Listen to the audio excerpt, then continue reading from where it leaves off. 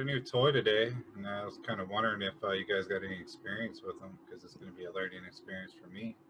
Got me a nice fogger, electric one, so I can start really applying my soap nuts and IPM. Like a atomizer to like apply foliar, or a fogger like to raise humidity? It's like to apply foliar. It's handheld. Is it a Chapin? You're gonna love that shit, man. Yeah, I don't really have any tips, but that's super nice, dude. I love the. I've got an atomizer, but it's a big commercial one. I couldn't find a little handheld one. Now that'd be fucking nice.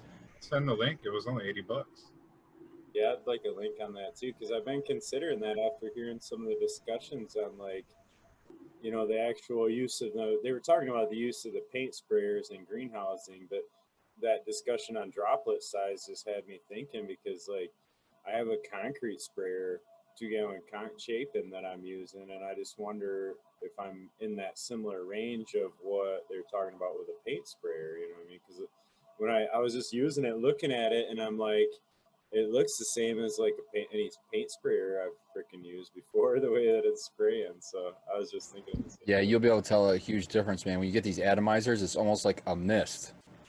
It's almost like, but it's got a huge wind behind it. It's hard to describe. So imagine like a reverse vacuum cleaner, but that fogs. So it's not quite fog, like it doesn't form like into clouds or anything like that. But it's like jazz hands. The closest you can get to fucking straight smoke, but still spraying shit. It's hard to describe. But what's the greatest thing I've noticed of it is I've sprayed fucking all these different products with that fucking thing with lights on, without using any other product like transport or anything. Any clogging issues? No, never had clogging issues. I've never had. Right on. And the one I used was a Root Lowell. I think it's just called Atomizer. Which products does it matter the droplet size on? I know that that's relevant for like microbes and stuff, but you're generally not foliaring tea. No, it's microbes you don't want to shred. Yeah, so you wouldn't want to do that with a microbe. You would kill everything. But like, you'll shred them. So like, what foliars is it really relevant on? Saponins or, you know, oils. Spartan gave us one of these. Yeah, I think it's relevant for pesticides. Bro, look at this shit. Oh. Well, I was going to say that I have a paint sprayer that I use, but then I fucked it up because I used it with micronized sulfur. So it obviously got clogged then. But so the paint sprayer is kind of just like if you had a really good pump sprayer that had like a good fine mist setting. And then the ionizers are more like if you ever have had like a really good humidifier, you know what I mean, that pumps out that like steam, that mixed with those like grocery store sprayers. You know what I mean? It's like a lot finer particulate. So the paint sprayers are like more convenient because you're not pumping and squeezing shit with your hand as much, but it's not as like fine of a mist as the ionizers are, or the whatever they're called. So this is a thing that I've always never could get an answer on, because I would hear experts, like for example Suzanne Wainwright Evans, you know, she's really good at talking to you like you're a child, but you know, it drives her crazy when people apply pesticides with paint sprayers. And I've heard people say it again and again and again, and they never would say why. I finally got the answer because I listened to I think it was a YouTube video on it. It was Future Cannabis Product, I'm pretty sure. Future Cannabis Project, you could probably search it. But specifically, they're talking about the paint sprayers. And the problem is for one, a paint sprayer is designed to spray paint on the wall.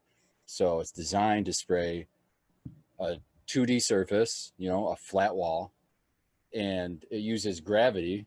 So when it sprays that paint on the wall, gravity fills in between. You know what I mean? So you get that even coat. Well, we're not spraying walls. We're spraying plants. We're spraying a 3D plant. You're not going to be able to get underneath the leaves. You're not going to, I mean, you can if you get up underneath this way, but then the way that this thing is designed is almost like a shotgun spread. You got all these holes in between because the droplet sizes are so big. You know, you can't get good coverage when your holes are this big. You know what I'm saying? So with the atomizers, it gets the water droplet size down to such a size that the droplets are so small they can actually pass through the stomata of the plant leaves. So like if you're doing a foliar feed, you can actually hit inside the plant with it. You can actually shoot it right into the plant. So so any foliar feed, any pesticide, I mean, you want to have 100% coverage on a 3D object. You're not painting a wall. You're not painting a flat surface. You're going to miss a lot of the plant with a paint sprayer. Whereas when you had Atomizer, you just spray the fuck out of it. The Atomizer I have sequence, if you're ready to spray something, let me know one time and I can come out with it. We just need to have a power source, like a long extension cord. You'll be amazed, man. It's portable. You sling it over your shoulder. I think it holds about 2 gallons. And I did... You got an industrial one. I've got an industrial size spot you got to see. yeah, exactly. It's fun to play with too. So, I mean, especially with bigger plants, because I mean, it shoots fucking. It's got some good pressure behind it. When you say that it's got a backpack, I don't know whether to picture Dale Gribble or whether to picture Steve Austin. Ghostbusters, dude. It's not a backpack. It's just the sling. It's just the sling. I can go grab it. I'll go grab it. So Wintel with Spartan Grown. my first thought too, and this is just for discussion, but like Abash, you mentioned applying soap nuts and using the atomizer, but soap nuts being a surfactant, isn't that the whole idea that it's going to kind of break that surface tension and not leave droplets on the leaves? So like, I don't know that it's what you need to do for applying soap nut, but I don't know.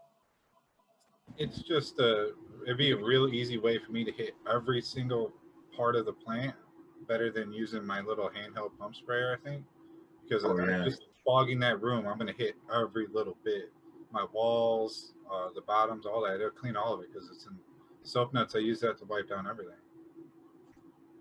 And you can put those soap nuts right in your tank and just shoot like this. You could put them in the tank. So this is the sprayer. I think it's like a 2-gallon tank on the bottom.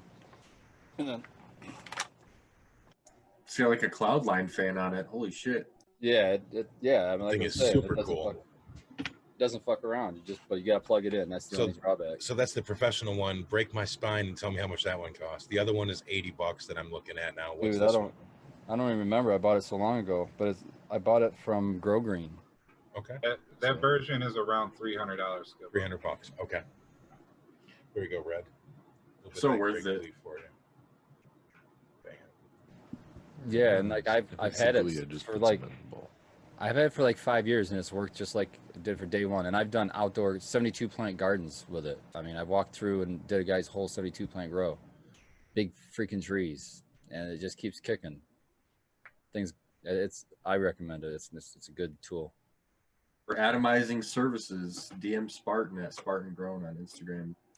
Don't do that.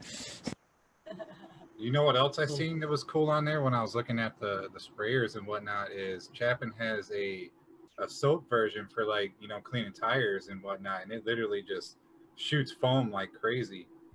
And I know that foaming up the plants with the soap nuts is safe because that's how I do my dunks. I emulsify the shit out of it in a jar and then I dunk it in there, and it's literally covered in soap, and eventually the soap just either runs down it or it just goes away. So I was thinking using that with a soap nut for like a serious knockdown. If you ever got like spider mites or something that soap's really, really effective on, you could just dominate those things with that foam sprayer. If the ladies put some fucking dance music on, fuck yeah, give it a foam party. You already got the lights with your computer, your speakers and shit? Hell yeah, dude. I was already thinking I had to get a fog machine back here because of all this fog talk, all the fogger talk. Oh. I hate goodbyes.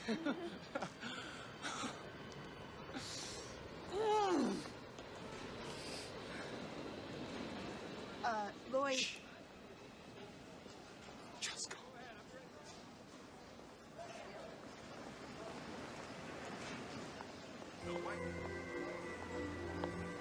Damn button. Push the goddamn button. You heard what she said.